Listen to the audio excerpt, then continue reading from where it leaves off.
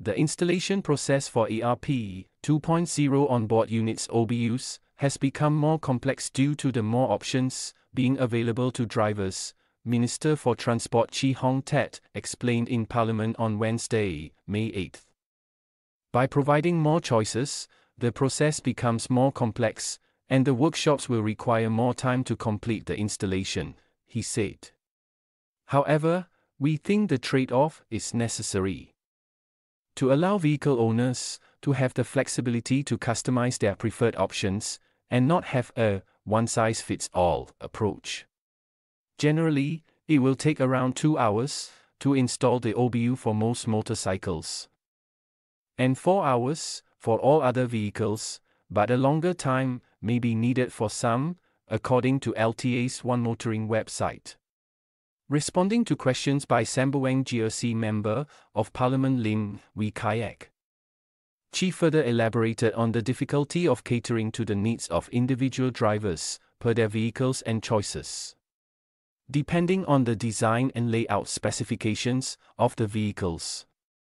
The preferred or ideal location for the OBU can vary, he said. The trade-off for giving more choices to vehicle owners, he added, is that this introduces more complexity to the installation process. But we think this trade-off is important because we do need to respect the individual choices of vehicle owners, Chee affirmed. In particular, Chee addressed the placement of the processing unit at the driver's footwell, which he said may not be available to all drivers.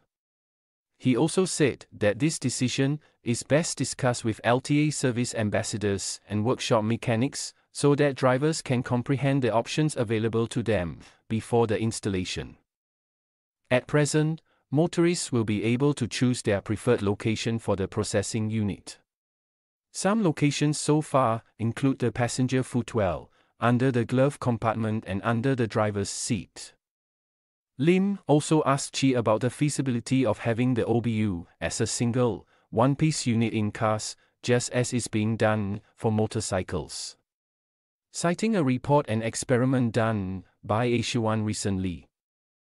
Chee explained that the enclosed environment of the car, plus the glass windscreen, creates a greenhouse effect within the vehicle, while the motorcycle, which has no enclosed space, goes up to about 35 degrees Celsius. The footwell of a car can go up to about 38 to 39 degrees Celsius, according to the experiment. On the dashboard, the temperature goes up to a whopping 50 to 52 degrees Celsius, so hot that Asia One's cameras began to overheat and the team had to stop recording. Chee admitted to being an early adopter of the OBU, sharing that he had it installed in his own vehicle as well. Like many of the early adopters, I also experienced some concern about not being able to reach the cart conveniently if I had to use complimentary parking tickets. That's why I was very happy when LTA developed that feature where I could just deactivate the cart by pressing a button on the touchscreen display. I do not need to take my cart out and slot it back in, he said, adding that LTA's recommendation is to use the touchscreen display, although the choice remains for individual drivers to decide. As feedback continues to flow in from early adopters, there is a continuous process of improvement, Chee added.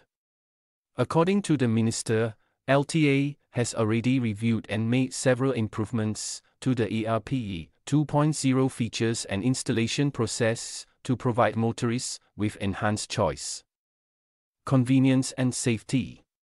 Aside from the cart deactivation button, other improvements include expanding options for processing unit installation on the driver's side and enhancing user safety. Early adopters have shared with LTA that they find the notifications for bus lanes, silver zones and school zones useful, as these increase their situational awareness and improve road safety. We are working with partners to expand the list, Chee said. He reiterated that the transition from the current in-vehicle unit to the OBU is a major exercise involving many motorists and a diverse range of vehicle makes and models, and that this process will take a few years to to complete.